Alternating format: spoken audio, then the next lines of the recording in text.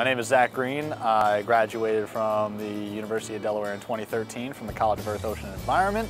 I got a degree in environmental science with a concentration in atmospheric sciences, and now that has kind of pushed me into the path of broadcast meteorology, and that's what I currently do. This afternoon I'm going to be guest lecturing in one of the honors atmospheric science courses. It's Dr. Verone. I actually took one of her radiative transfer courses while I was here at UD.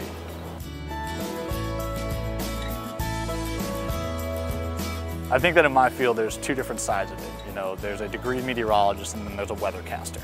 And when you are degreed and you've gone through a curriculum such as the one that we go through here with the College of Earth, Ocean, and Environment, it allows you to have the background and the knowledge base to really showcase your intelligence, you know, and now I'm able to go on air and I'm not just saying this is going to rain today, it's not going to rain today, this is your temperature. I'm allowed to say why, and I can showcase that yes, I understand this, I know what this truly means, and I wouldn't have been able to if I didn't take the courses here at UD. Truly, I miss everything.